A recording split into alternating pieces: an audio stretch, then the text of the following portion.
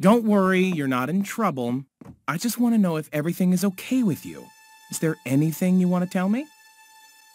I thought you were evil. I had a hunch that you were a supervillain because of your goatee. But my hunches are sometimes suspect. Oh, Gretel, I'm just a teacher who wants to do good things for children. Wow, I feel bad. I'm sorry, Mr. Chabner. You really are a good guy, even with that goatee. Just kidding.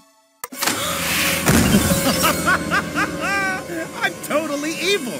I saw you and your hamster on TV and realized that this superhero girl is just some regular kid out there. So for 2 long, boring weeks, I subbed elementary school classes all over town until I finally found you. But how did you know it was me? Well, your name is Gretel, and you have a pet hamster, and you think that would have been enough, but I still didn't put it together till a couple hours ago when I saw that you are right-handed, and Gretel is also right-handed.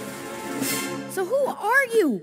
Once upon a time, I was a young scientist who could not grow a beard, so I tried merging the facial hair gene with my own DNA.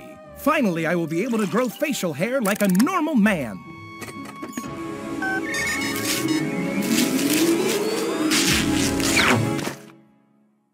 Oh, crud.